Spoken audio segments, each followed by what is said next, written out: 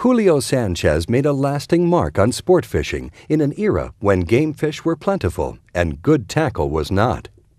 He was born in Cuba and raised on his family's sugar plantation. After earning an engineering degree, Sanchez began implementing changes to the plantation, to Cuba's agricultural programs, and to big game fishing. Working with tycoon rods, Sanchez redesigned rod butts and roller guides, and reel spools when linen line was replaced by synthetic. He engineered the first footrest for a fighting chair and created a fishing harness. Sanchez also devised a technique still in use today for landing bluefin tuna unscathed by sharks.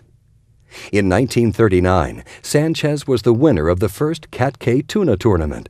He participated in 6 international tuna cup matches and as captain led the Cuban team to victory in 1938 and 1947. Known for his propriety, fairness, and sense of humor, Julio Sanchez exemplified the very ideals of sport fishing. For this, and for his contributions to the theories, techniques, and equipment of sport fishing, he will be remembered.